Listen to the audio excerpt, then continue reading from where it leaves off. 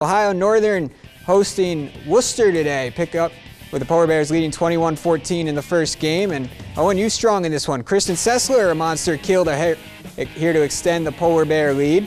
Worcester trying to get the ball back over the net, but two Polar Bears are there for the big block. ONU wins the first set 25-19. Once again, Worcester looking for the Valley.